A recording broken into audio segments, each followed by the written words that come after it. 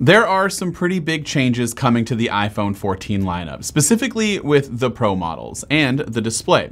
We could be getting a lot more display with Apple potentially removing the notch in favor of a camera cutout and a little pill-shaped cutout for the Face ID sensors. Now, before we get started, be sure to check out the new MacRumors Show podcast if you haven't already.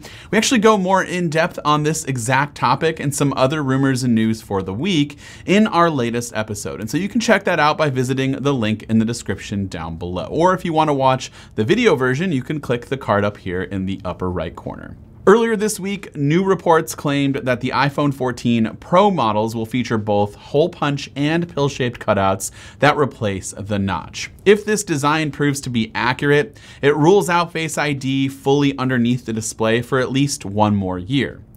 The report mentioned that infrared camera built into the iPhone for Face ID will not be moved underneath the display until at least 2023 or maybe even 2024, suggesting that Face ID fully underneath the display is just not going to happen until at least the iPhone 15 Pro that should be coming next year. Now, speaking of hiding underneath that display, Apple apparently tried out a version of Touch ID underneath the display for iPhone 13 models, but ultimately decided to not move forward with that fingerprint sensor setup. But some reports indicate that this could be reserved for next year's iPhone 15, so that could perhaps support under-display fingerprint sensors as well as the previously mentioned Face ID tech that could be moving underneath that display as well. Another research note that has recently surfaced pointed to some other changes coming to all iPhone 14 models, like the inclusion of ProMotion 120Hz displays that we currently already have in iPhone 13 Pro models, but just now being expanded to the entire lineup. The report also noted that a bump up in RAM to 6 GB could be coming as well. As of right now, the iPhone 13 mini and iPhone 13 have 4 GB of RAM, while the Pro models have 6. So this could just be all models moving towards that 6 GB of RAM. Now, there also could be some lineup changes as Apple is planning to go with two 6.1 and two 6.7-inch iPhone 14 models.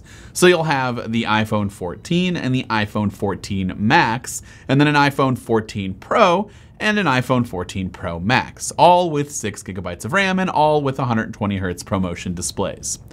Another big expected change is that the iPhone 14 Pro models are expected to be equipped with a triple lens camera system that will feature an upgraded 48 megapixel wide angle lens and then the two 12 megapixel ultra wide and telephoto lenses. The 48 megapixel sensor is expected to support 8K video recording too. So to recap, we have this new eye style or pill shape and circular cutout over the notch for next year, possibly, at least for the iPhone 14 Pro models, 120Hz for all models, as well as 6 GB of RAM, and that new 48 megapixel wide angle lens for the iPhone 14 Pro and Pro Max. Now, personally, I'm a bit torn on the eye-shaped cutout. I think if Apple just wants to do another year of the notch and then go right to the complete removal of the notch in favor of some huge technological advancement that allows them to completely hide the sensors underneath the display, then that may make a bigger splash in my opinion, but I suppose that this new cutout would be better than the notch, at least in terms of overall look and design. Now, I personally have never found the notch to be that intrusive or really just anything that bothers me at all, but it still remains a polarizing design choice, and people love to give their opinions on whether they hate it or love it. And I'm curious to know your thoughts on this new potential cutout with the whole eye-shaped pill for the sensors, and then the camera cutout just gets a regular circle, kind of forming that eye. I would love to know your thoughts in the comments down below. This has been Dan with MacRumors. Thanks so much for watching, and I hope to see you around in the next video.